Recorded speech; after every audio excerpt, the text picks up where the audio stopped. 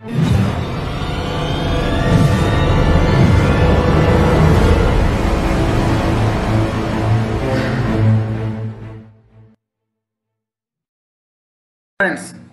I welcome you all to the ACHARYA'S academy. चला तर आपण काल पाहिले होते, बऱ्यापैकी प्रिपोजिशन पाहिले होते. आज आपण नवीन पाहणार आहोत. तर कोणते कोणते पाहणार आहोत? चला तर बघूया आपण कोणते कोणते पाहणार आहोत ते.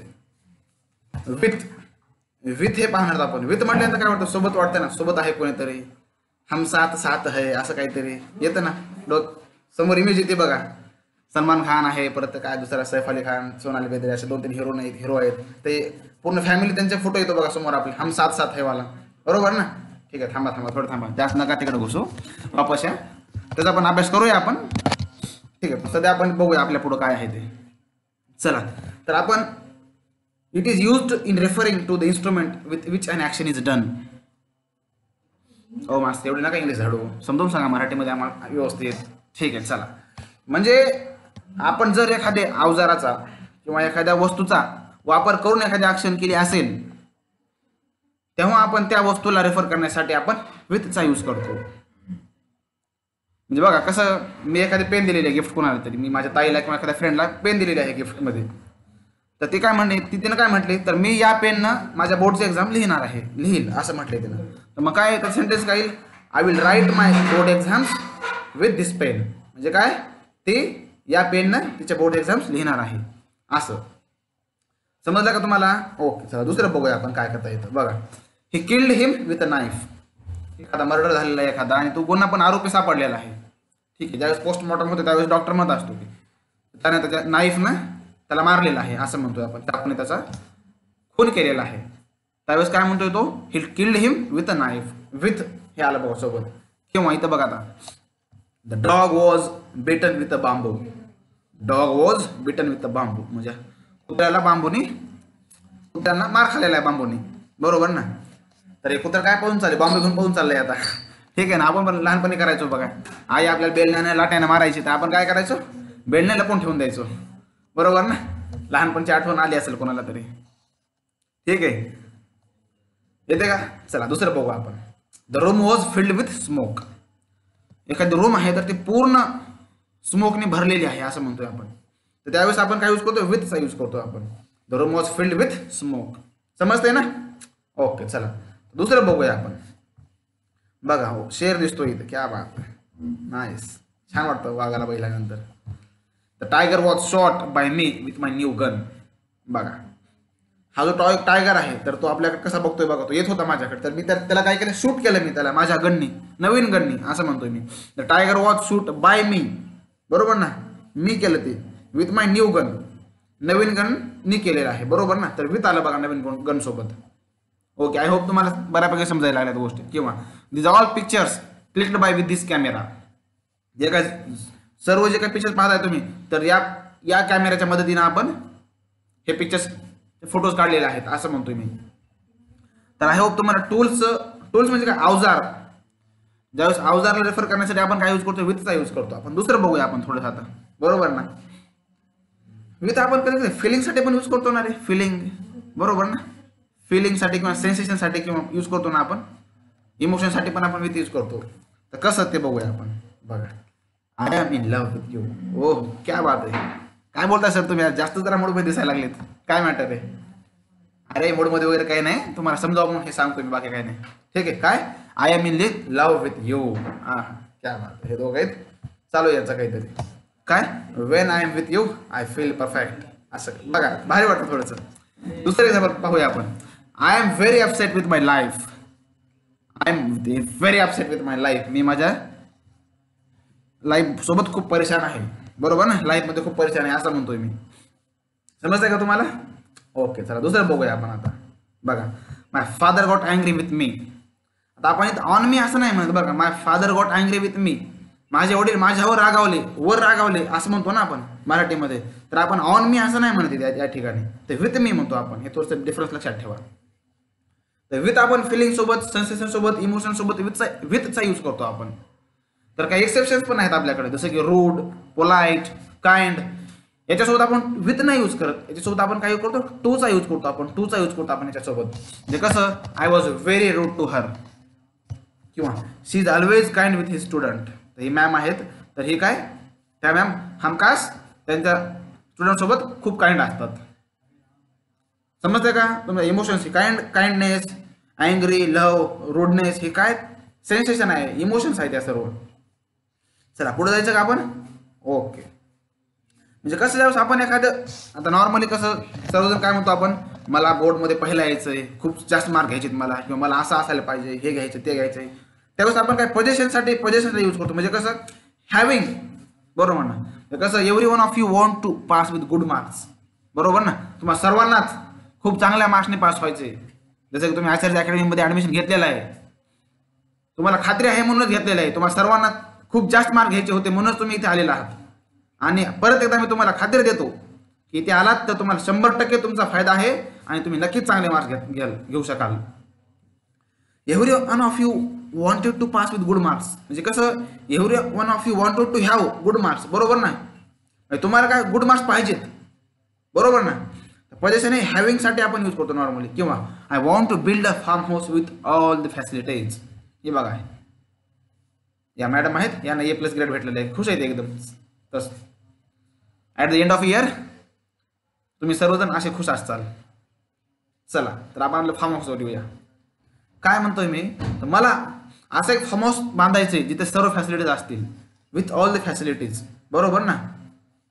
विथ म्हणजे काय, सोबत आहेत काय फॅसिलिटीज, त्या फार्म हाऊस मध्ये असायला पाहिजेत, बरोबर ना. फार्म हाऊस मध्ये असायला पाहिजेत, बरोबर ना. असायला पाहिजेत म्हणजे काय, पोझिशन आहे, हॅव्हिंग आहे, बरोबर ना. तर दुसरं बघूया आपण. बघा, दिस इज द हॉटेल किंवा restaurant with all the facilities you R looking for. म्हणजे हे हॉटेल किंवा रेस्टॉरंट आहे जिथे तुम्हाला सर्व फॅसिलिटीज भेटतील ज्याच्या तुम्ही शोधात होतात, बरोबर ना. ज्या सर्व फॅसिलिटी तुम्ही शोधत होता त्या सर्व फॅसिलिटीज या हॉटेलमध्ये तुम्हाला भेटतील. दुसरं बघूया आपण. किंवा we all want our life with full of happiness. आपण सर्वांना लाईफ कशी पाहिजे, फुल ऑफ हॅपीनेस पाहिजे, बरोबर ना. चला आता पुढे जाऊया आपण. ज्यावेळेस आपण स्पेशल गोष्ट सांगत असतो, ज्यावेळेस एखादी स्पेशल गोष्ट सांगत असतो एखाद्याबद्दल, बरोबर ना, किंवा आपण एखाद्या सोबत आहे हे सांगत असतो, त्यावेळेस आपण विथचा यूज करतो. स्पेशल गोष्ट बघा, आता ही मुलगी आहे तर हिला ब्ल्यू आईज आहे त्याला, बरोबर ना. तर काय म्हणतो मी, शी is a girl with blue eyes, बरोबर ना. ही मुलगी आहे, हिचे आईज ब्ल्यू आहेत, बरोबर. समजलं का. स्पेशल गोष्ट आहे ना, एखादी स्पेशल क्वालिटी आहे हे डिनोट करण्यासाठी पण आपण विथचा यूज करतो. किंवा don't अनॉय him, he is with broken heart. अरे त्याला चिडू नका रे, बिचारा ब्रोकन हार्ट आहे, बरोबर ना. बिचाराचं हार्ट तुटलंय असं काहीतरी म्हणतो आपण नॉर्मली. किंवा दिस is the boy with sharp mind I was talking about. तो हा मुलगा आहे शार्प माइंडवाला, मी ज्याच्याबद्दल बोलत होतो, बरोबर ना. यस, मी तुमच्या प्रत्येकाबद्दल असं बोललो पाहिजे. चला आता पुढचं बघूया आपण. स्पेशल फीचर बघतोय आपण. चला दुसरी गोष्ट बघूया आपण. एखादी सुंदर व्यक्ती असेल तर आपण त्याबद्दल पण बोलू शकतो आपण. बघूया आपण. बघा, माणूस is the girl with most beautiful face, बरोबर ना. या मॅडम मिस वर्ल्ड होत्या, की ते कधीच्या होत्या ते नाही माहिती मला, पण काय, शी is having most beautiful face, बरोबर ना. शी is having most beautiful face. तर मी विथचा यूज केला का आपण, शी is having most beautiful face मध्ये हॅव्हिंग वगैरे यूज केलं का नाही, विथ यूज केलं सिंपल, आणि बाकीचे सर्व शब्द वगळले गेले. ओके. चला, he is the teacher with kind nature. He is the teacher with kind nature. He is the teacher with kind nature. Teacher nature, अरे वा, मला पण पोएम जमायला लागली आता, क्या बात आहे. फिगर ऑफ स्पीच जमायला लागले मला पण. का, कोणता फिगर ऑफ स्पीच आहे, ज्यावेळेस आपण फिगर ऑफ स्पीचचे व्यवस्थित लर्निंग करू त्यावेळेस मी तुम्हाला एकदम खूप छानपणे शिकन. तर तुम्ही इथं विथवर फोकस करा, फिगर ऑफ स्पीचवर नका फोकस करू. चला, समजलं का तुम्हाला. ओके. तर म्हटलं होतं ज्यावेळेस आपण एखाद्याच्या सोबत असतो आपण, तेव्हा पण आपण विथचा यूज करतो. जसं की बघा, आता जरी मी एखाद्या मित्रासोबत खेळतोय त्यावेळेस मी विथचा यूज करणार. जसं की बघा, आता he is playing with dog. बघा, हा जो मुलगा आहे तर तो या डॉग सोबत खेळतोय, बरोबर ना.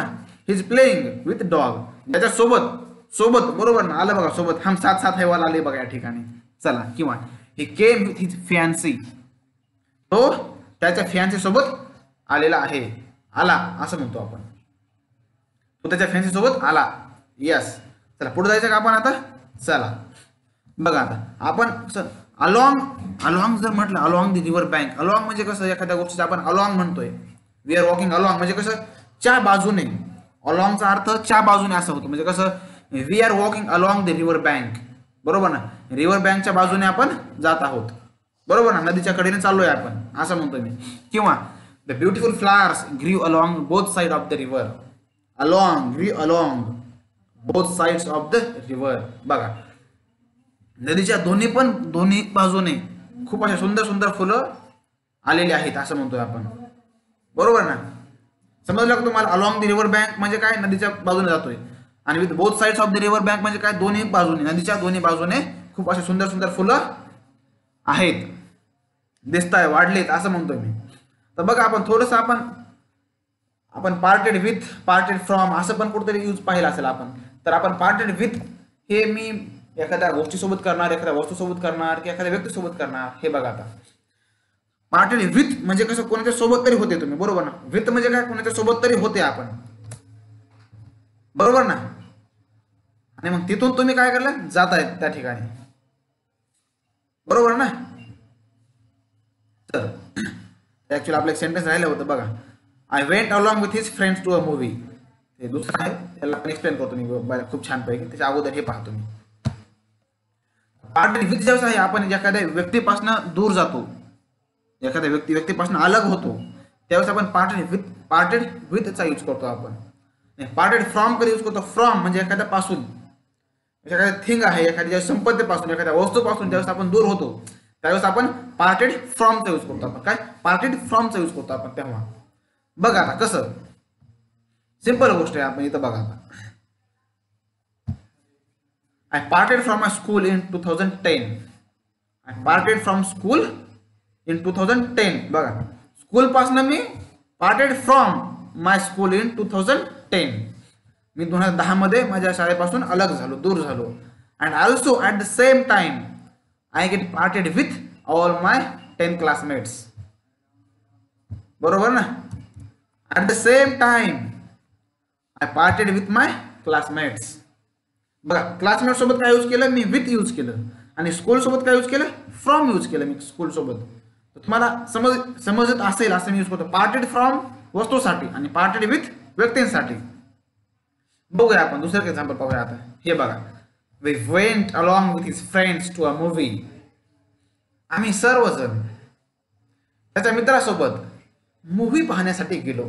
क्या बात आहे, आवडती गोष्ट आहे सर्वांची, क्या बात आहे सर, मनातलं बोलताय तुम्ही. असं वाटतंय कधी लॉकडाऊन उघडेल, कधी मित्रासोबत बाहेर जाईल आणि कधी पिक्चर बघन. जेव्हा ओढेल तेव्हा ओढेल, फोकस करायचं आपल्या टॉपिकवर. काय, we went along with all his friends to a movie. Along with his friends person आहे, अलॉंग विथ आलेला आहे. किंवा दुसरं बघा example, I was practising for tomorrow's match with my best buddies and coach. मी माझ्या उद्याच्या मॅच साठी practice करत होतो माझ्या बेस्ट बडीज सोबत आणि कोच सोबत. क्या बात है, ये बहुत ही बढ़िया चीज है. ये तो प्रैक्टिस करना ही चाहिए, हर चीज की प्रैक्टिस होनी चाहिए. Practice makes man perfect. सही बात है ना. Yes. So I was doing really nice work. दुसरं बघूया आपण. आता बऱ्यापैकी आपण काय विथचा यूज बऱ्यापैकी पाहिलेला आहे. तर आपण आता बाय कडे जाऊया आपण. बघा आता बाय, हो बाय म्हटल्यानंतर काय यूज करतो रे, हॅलो बाय बाय. तो बाय नाही बरं का, वापस या. बाय बाय वाला बाय नाही, आपलं हे बाय आहे, प्रिपोजिशनचा बाय आहे. बाय म्हटल्यानंतर मला एकच गोष्ट आठवते, पॅसिव्ह व्हॉइस आठवतो. ऍक्टिव्ह व्हॉइस पॅसिव्ह व्हॉइसची मला आठवण येते बाय म्हटल्यानंतर. सर्वांना आलीच असेल ऍक्च्युली. तिथंच असतं ना, bye me, bye her, letter was written by मी, बरोबर ना. जे काय असेल बऱ्याच साऱ्या गोष्टी असतात. तर आपण काय यूज करतो, कशासाठी यूज करतो आपण, जर एखाद्या ऍक्शनचा जो डुअर आहे त्याला रेफर करण्यासाठी आपण बायचा यूज करतो. म्हणजे कसं बघा, Indira Gandhi was killed by her bodyguard. Indira गांधीच्या बॉडीगार्डनेच तिला मारलं, बरोबर ना. हे ऍक्शन कोणाकडनं घडली, बॉडीगार्ड घडली. डोअरला फोकस करतो आपण या ठिकाणी, बरोबर ना. चला दुसरं बघूया आपण. किंवा लेटर इज रिटन बाय मी, सर्वांचं फेमस आवडतं, सगळ्यांच्या असं म्हणजे सोल मध्ये जाऊन बसलेलं वाक्य, आत्म्यामध्ये बसलेलं हे वाक्य सर्वांच्या. कधी पण कोणाला काही जरी विचारलं तरी येणारच, बरोबर. बघा आता, that gift was given by him. तुम्हाला एखादं गिफ्ट दिलेलं आहे आणि तुम्ही एखाद्या फ्रेंडला दाखवलेलं आहे, आणि ज्याने दिलं तो व्यक्ती तुमच्या समोर आहे किंवा जवळ आहे, तर त्यावेळेस आपण म्हणतो that gift was given by him, असं सांगतो एखाद्या फ्रेंडला आपण. दुसरं कधी आपण सांगतो डोअर, ज्यावेळेस एखादी पेंटिंग वगैरे असते त्यावेळेस पण आपण यूज करतो ना, बरोबर. तर ही बघा पेंटिंग, ठीक आहे, पेंटिंग आहे. ही पेंटिंग कोणी केली, तर आपण काही इथं लिहिलेलं असतं बघा, हे या ठिकाणी लिहिलेलं असतं. काय म्हणतो आपण, बाय जे काय असेल ते. या ठिकाणी एम डी पाटील लिहिलेलं आहे, ऍक्च्युली मी नाही लिहिलेलं आहे, पण या ठिकाणी बाय जो कोण पेंटर, बाय जो कोण आर्टिस्ट असेल त्याचा आपण या ठिकाणी खाली लिहित असतो आपण त्याच्याबद्दल. म्हणजे काय, डोअर ऑफ दिस ऍक्शन हे आपण शो करतो या ठिकाणी. बघा ऍक्च्युअली या ठिकाणी असायला पाहिजे होतं, ते या ठिकाणी केलं आहे. बाय मिस्टेक केली या ठिकाणी केलेलं आहे, इथं पाहिजे होतं ऍक्च्युअली, बरोबर ना. बाय मिस्टेक या ठिकाणी झालं. अरे बाय म्हटलं बघा मी, परत बाय मिस्टेक म्हटलं मी, बरोबर ना. बाय मिस्टेकच्या मध्ये तुम्हाला काय जाणवतंय, बाय मिस्टेक म्हणतोय ना मी या ठिकाणी, म्हणजे काय चुकीच्या पद्धतीने झालेलं आहे, बरोबर ना, चुकीच्या पद्धतीने घडलेलं आहे. सही बात आहे ना. आपण काय मीन्स, बाय व्हॉट मीन्स, बरोबर ना, किस तरह से, ये चुकीच्या पद्धतीने घडलेलं आहे. चला तर पुढे जाऊया आपण. बाय मिस्टेक द फाइल्स वर लॉस्ट बाय मी. कसं, बाय मिस्टेक या ज्या फाइल्स होत्या माझ्याकडून लॉस्ट झाल्या, म्हणजे हरवल्या असं म्हणतो मी या ठिकाणी. बाय मीन्स दाखवतोय आपण, बाय मीन्स दाखवतोय, means of doing that action, means of that action असं दाखवतोय. किंवा I send this letter by post, बरोबर ना, हे जे लेटर आहे ते पोस्टनं पाठवतोय आपण. किंवा I am talking bye phone, बरोबर ना, बाय फोन यूज करतोय आपण. म्हणजे कसं समजतंय का तुम्हाला बायचा मतलब, ओके.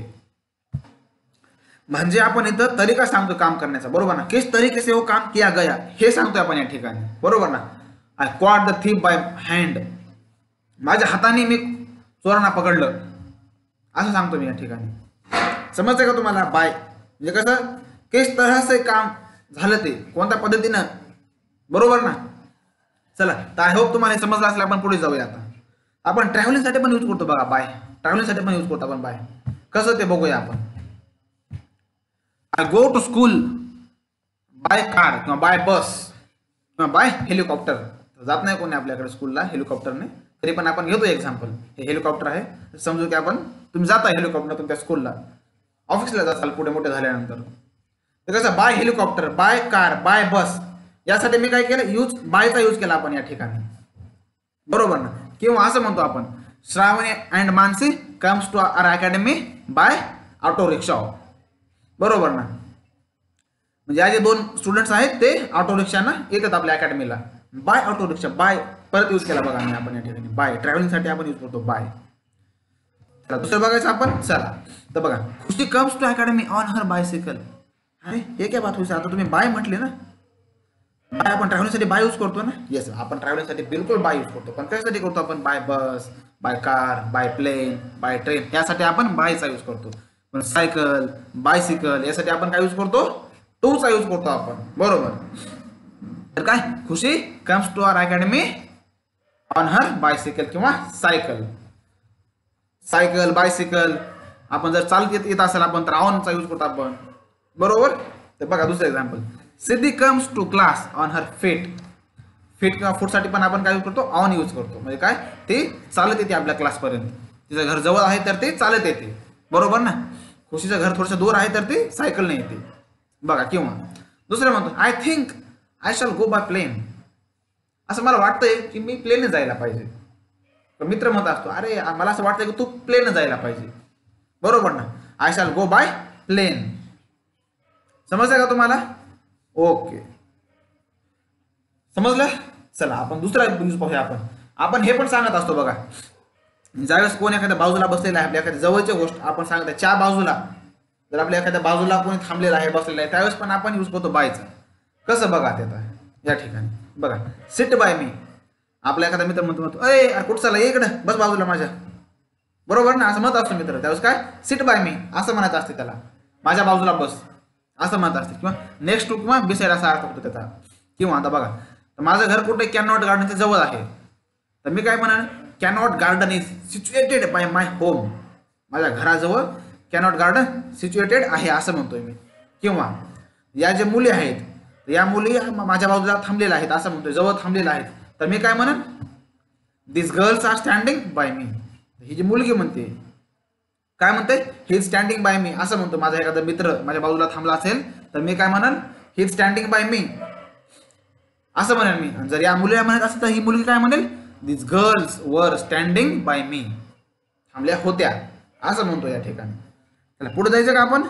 बायचा आपण यूज दुसरा पण आहे बघा. कधी कशासाठी यूज करतो आपण, कधी डेडलाईन देण्यासाठी यूज करतो आपण, डेडलाईन देण्यासाठी एखादी, बरोबर ना. म्हणजे कसं एखादे वर्क आहे किंवा एखादा इव्हेंट आहे तर या तारखेपर्यंत तो कंप्लीट झालाच पाहिजे, any how at any cost, हे संपलंच पाहिजे, तोपर्यंत त्या वेळेपर्यंत ही गोष्ट घडलीच पाहिजे, बरोबर ना. एखाद्या पर्टिक्युलर टाइमच्या अगोदर, बरोबर ना, किंवा त्या पर्टिक्युलर टाइम वर ती गोष्ट घडलीच पाहिजे. म्हणजे कसं बघा, एखादी exam, you have to submit your exams, बरोबर ना. You have to submit your exam form by the end of this weak.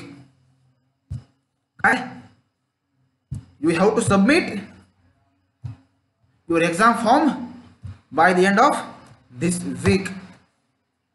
म्हणजे हा आठवडा संपण्याच्या अगोदर तुम्हाला एक्झाम फॉर्म फिलअप करायचा आहे.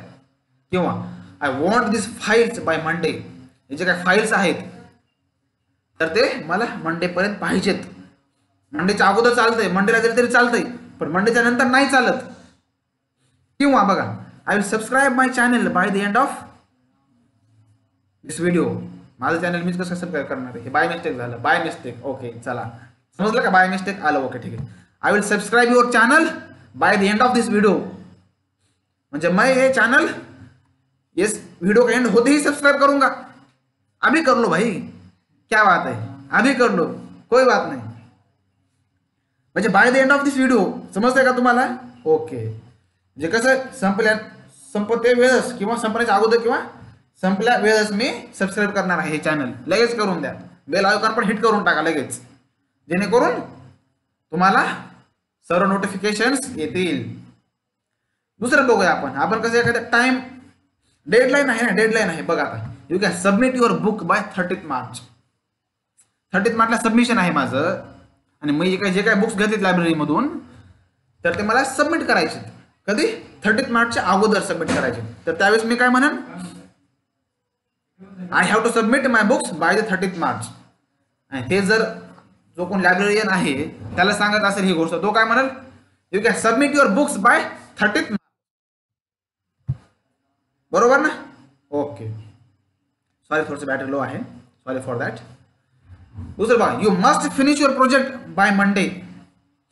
आपल्याला सायन्स टीचर म्हणत असतो की you must finish your project by Monday. Must आलं बघा, मस्ट या ठिकाणी. म्हणजे कसं डेडलाईन ज्यावेळेस असते, you have to, you must, अशा गोष्टी येतात, कंपल्सनच्या गोष्टी येत असतात ज्यावेळेस आपल्याला काय डेडलाईन असते त्यावेळेस, बरोबर ना. किंवा I have to reach in the office by 9 PM. Sorry, AM आहे या ठिकाणी. म्हणजे काय, मला ऑफिसमध्ये पोहोचावंच लागेल 9 AM च्या अगोदर, 9 वाजण्याच्या अगोदर पोहोचावं लागेल मला. ठीक आहे, डेडलाईन आहे ना, 9 वाजणे ही डेडलाईन आहे. दुसरं बघूया आपण आता, अंटिल बघूया. तुम्ही काय म्हणताल ऍक्च्युली, सर आपण बायचा म्हणताय, तुम्ही अंटिल म्हणताय, तर ऍक्च्युली हे काय मॅटर आहे, बरोबर ना. तर काय, हे काय मॅटर आहे, तुम्ही कधी अंटिल पण म्हणतो ना आपण, वेळेची डेडलाईन सांगण्यासाठी अंटिल पण यूज करतो ना आपण. बेटा लक्षात द्या, पोरांनो लक्ष द्या, आपण अंटिल हे कधी पण डेडलाईन सांगण्यासाठी नाही यूज करत. ते कशासाठी यूज करतो मी तुम्हाला करतो एक्सप्लेन. या दोन्ही गोष्टीला सेपरेट ठेवून द्या तुम्ही. तर बघा, अंटिलचा यूज कधी करतो आपण, बघा एखादा इव्हेंट किंवा एखादं काम चालू आहे, काय चालू आहे, किंवा एखादा पर्टिक्युलर पिरियड ऑफ टाइम साठी चालणार आहे, पर्टिक्युलर पिरियड ऑफ टाइम साठी चालणार आहे, त्यावेळेस आपण काय यूज करतो, अंटिलचा यूज करतो. बायचा यूज कधी केला आपण, आपलं हे काम सध्या चालू नाही पण त्या पर्टिक्युलर वेळेपर्यंत किंवा त्या एक्झॅक्ट टाइमवर ते काम झालं पाहिजे, यासाठी आपण काय यूज केला, बायचा यूज केला. आणि अंटिलचा यूज कधी केला आपण, तिथपर्यंत एखाद्या गोष्टीपर्यंत झालं पाहिजे किंवा होईल या ड्युरेशन सांगण्यासाठी आपण नॉर्मली अंटिलचा यूज करतो. म्हणजे कसं बघा, आता इथे एक्झाम्पल आहे, क्या बात आहे, परत एक फेवरेट एक्झाम्पल तुमचं, I will love you until my death. काय, मी मरेपर्यंत तुझ्यावर प्रेम करन, असं काहीतरी कोणते प्रॉमिस करत असतो. बऱ्यापैकी सर्वांनी यूज केला असेल, ऐकला असेल, म्हटलं असेल कोणी, काफी फॅमिलियर वर्ड आहे हा तुमच्यासाठी, असेल नसेल माहित नाही, ठीक आहे, समजून घ्या थोडंसं, बरोबर. हे बघा, हे बच्चे लोक छोटा असतानापासून कार्यक्रम चालू झाला, मोठे झाले, म्हातारे झाले, गेले काय वैकुंठात, चालू आहे तरी पण यांचं.